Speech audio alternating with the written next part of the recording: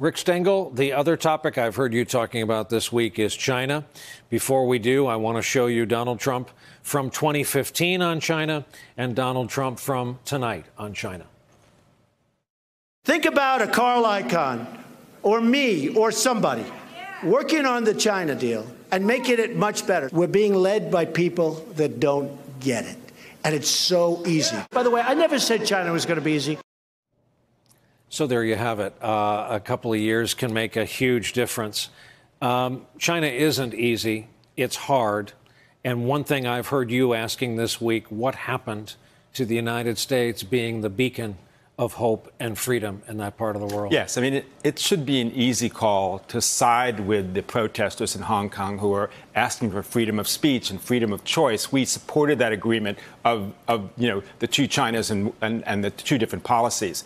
But the thing about Trump and China that I find so disturbing, too, is, there's that old Chinese saying that when you ask a Westerner what time it is, they look at their watch. And when you ask a Chinese person what time it is, they look at the calendar. Trump is playing for 2020. He's playing for every day for what the stock market goes up or down. The Chinese are playing for 2200. They're playing for 100 years from now.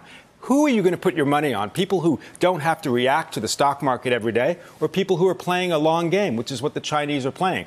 They just feel like they're going to outfox him in the long run, and they're going to outfox him in the short run, too.